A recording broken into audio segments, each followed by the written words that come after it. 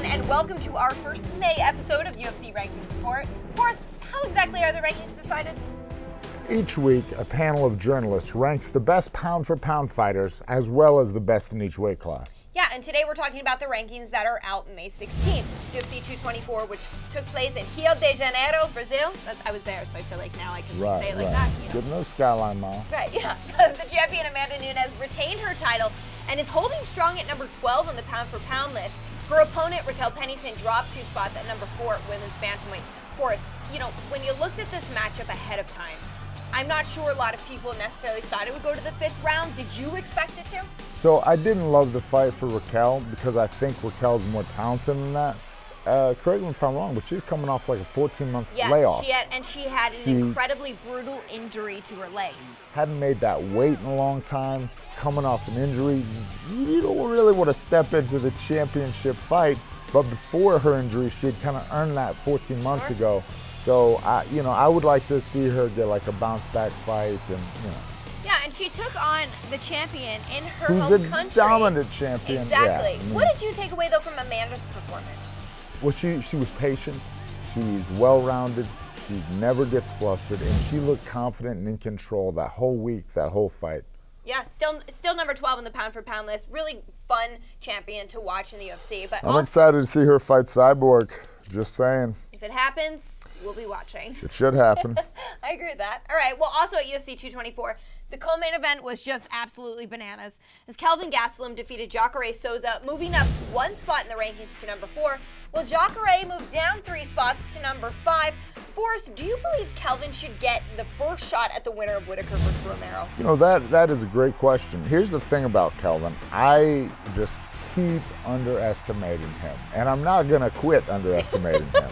So I would love to. I think him and Robert Whitaker are actually very similar. They're both coming up from 170. They both win because they're quick. I think, Yoel Romero is kind of the unknown. He did lose to Weidman, which makes me think that Yoel could kind of get him there. But I think there's a chance he beats Whitaker. Yeah, he continues to improve. So my advice for Kelvin is avoid Yoel Romero, fight Robert Whitaker, and you can be champion at 185. After Forrest said you couldn't do it and you should move back down to 170 repeatedly. So prove me wrong. Right, okay, people love to do that. But also, we just have to mention, Kelvin is in his mid-20s. There is so much potential still for him. And boy, has he got a chin. He's got a chin. Gosh. He knows he's got a chin, very confident with it, He's got a chin, power. He doesn't get tired. When he was almost being submitted, he didn't panic.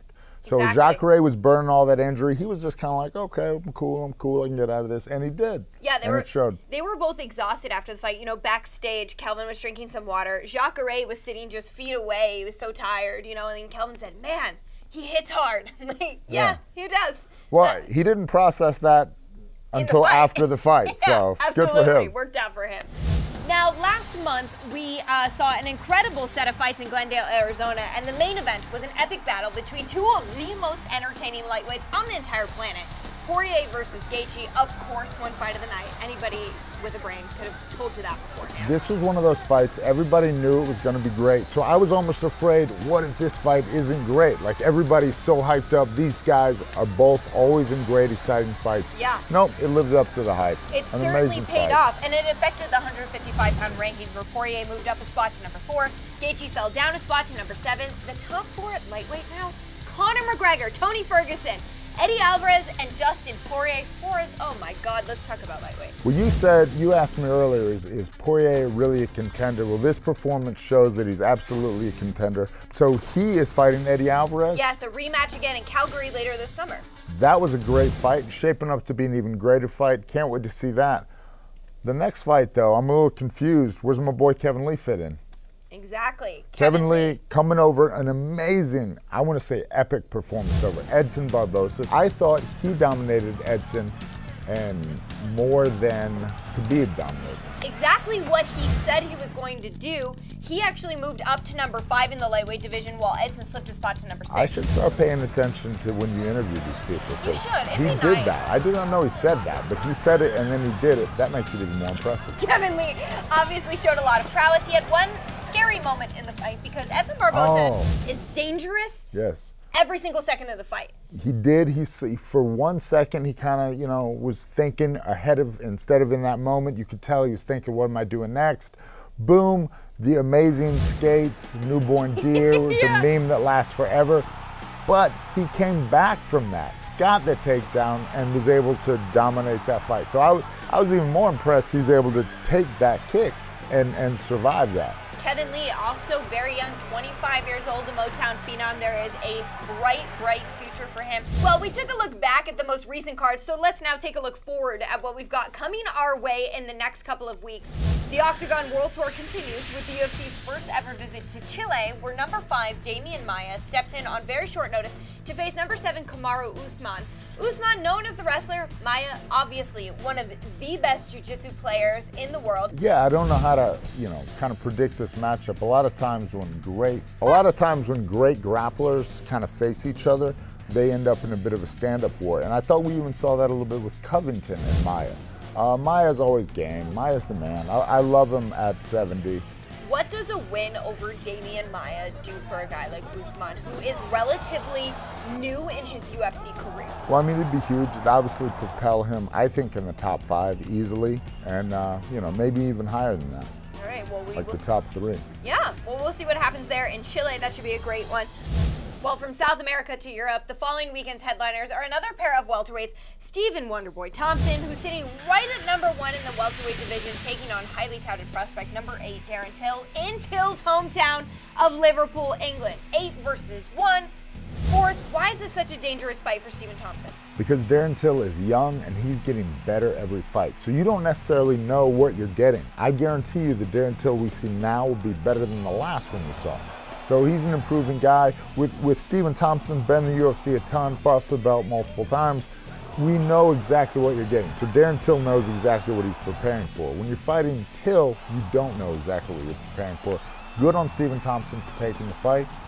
Yeah, absolutely, especially going over to England to take the fight. What did Stephen Thompson need to do looking at that fight and say, all right, this is my game plan against Darren Till?